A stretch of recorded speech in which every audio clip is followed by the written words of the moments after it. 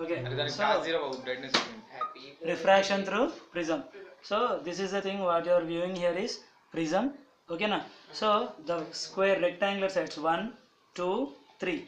These three are the refracting surfaces, and this is the base of the prism. It's a triangular prism because the base is a triangle.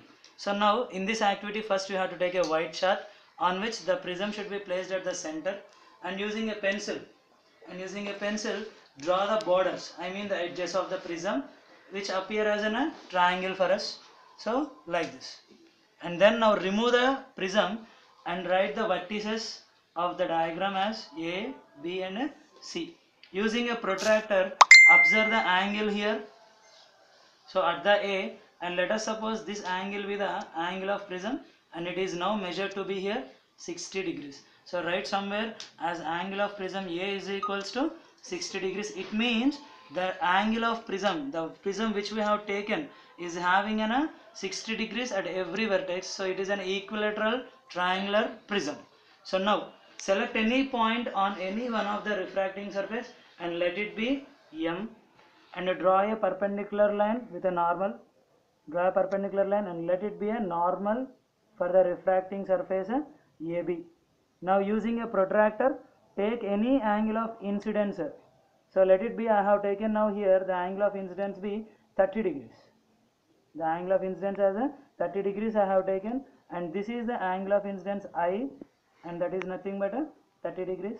And somewhere draw a table with the values I1 and I2 and the angle of deviation as a D. Now I have taken I1 as a 30 degrees and note it in the table. Now take two nails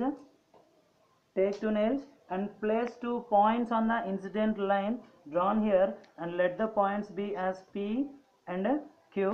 With something, with the help of anything, you just place the 2 nails on the incident line, so like this, and similarly one more nail also, such that the 2 nails lie on the same incident ray. Now place the prism in its original position. Now place the prism in its original position and observe from the other side of the prism such that the 2 nails should be observed in a straight line. So like this. So now here we can view the nails in a straight direction. The 2 nails are viewed in a straight direction. Taking one more nail, so place one more nail such that all the 3 nails appear in a straight line to us. While viewing, place the 3 nails, place one more nail on this side such that all the 3 nails appear in a straight direction.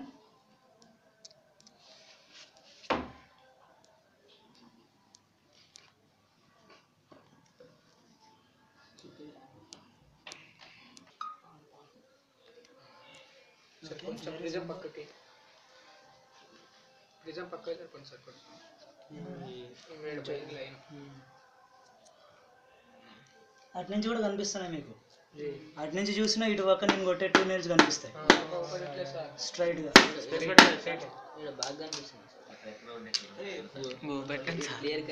ఆగురా నువ్వు record చేస్తానా.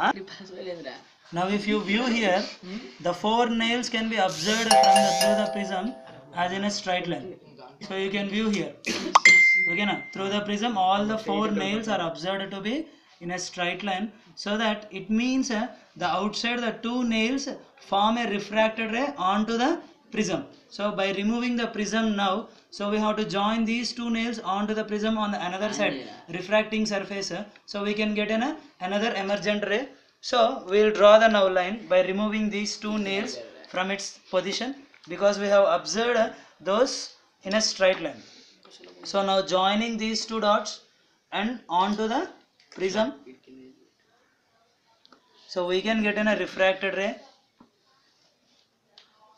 We can get a refracted ray in this manner, either upward or downward.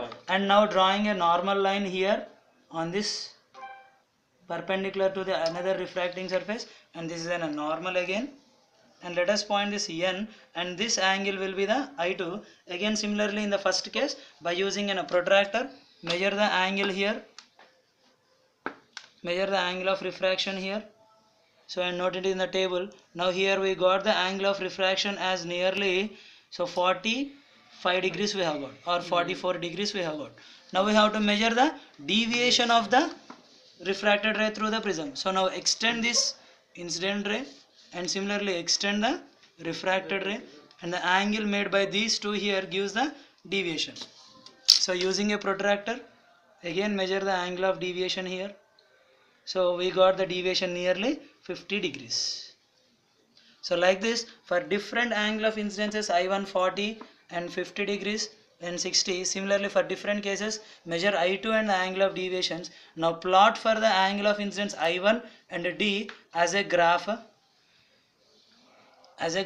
and on the x-axis take the I1 values, and on the y-axis you take the deviation values. So after plotting these values, we will get a curve like this, and the minimum point here where we have obtained, and this is called as a D, and where D stands for minimum deviation. D stands for minimum deviation, and at this minimum deviation whatever the angle of incidence I1 will be equals to I2, and in this case the refracted ray obtained here will be a straight line parallel to the base of the prism. So we can have the image like this. I mean, for the minimum deviation, the prism, the diagram can be expected to be like this. So if we can view like this, somehow a triangle can be drawn, and if we view, so this is a normal incidence, and let us suppose this is the angle of incidence, and I1 for the minimum deviation, the ray or the refracted ray will be parallel to the base of the prism, and here one more normal we can take, and this might be the refracted ray obtained like this, and this is I2. So here I1 will be equal to I2, as well as the deviation obtained here will be minimum. Deviation obtained will be here minimum. And this A, B and C. Stop.